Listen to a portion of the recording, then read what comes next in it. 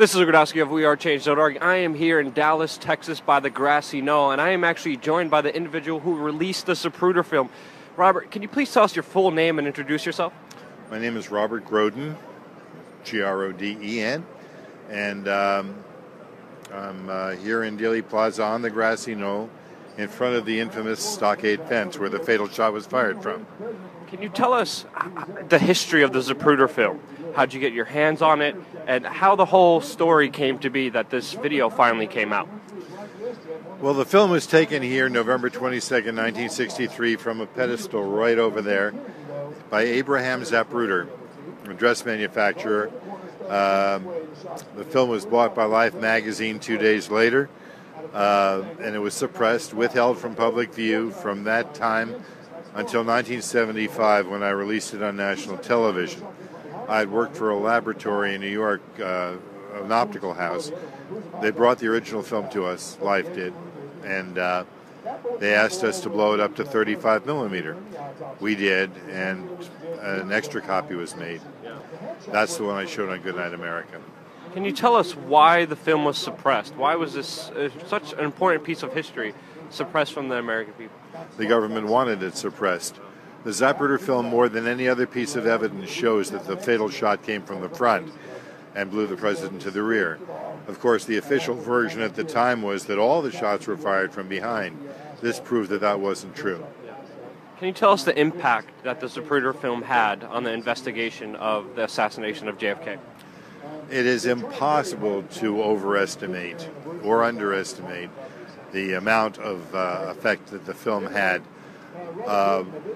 After I showed it on Goodnight America, I was invited to Washington, D.C. to present the evidence before Congress.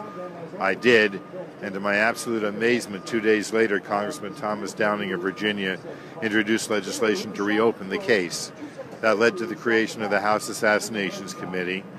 I was named staff photographic consultant to the committee, and after a 3-year investigation, the determination was made that yes, there was in fact a conspiracy. And this is a congressional investigation that came out and officially said this? Yes, that's the last official word from the government.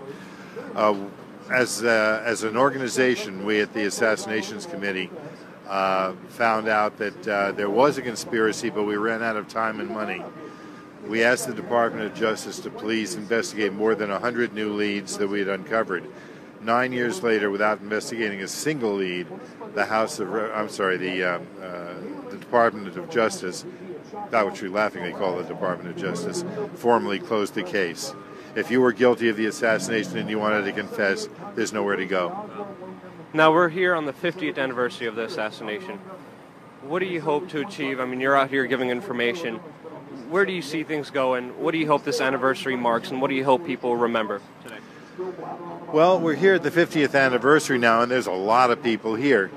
But I'm here every week. I've been here now for 19 years, every weekend with a few rare exceptions. My goal is to let people know that there is an alternative to the official fiction. The official fiction is that Oswald acted alone. We know that's not true. The government has admitted that that's not true. But the Sixth Floor Museum up there lies to everybody who walks in and tells them that it was the truth.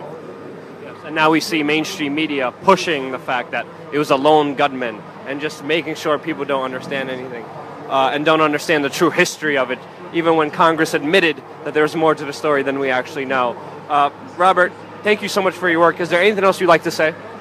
Well, what I've been saying for all these years, it may be too late for justice, but it's never too late for the truth. May all the truth be known now. Thank you so much, Robert. Really appreciate that.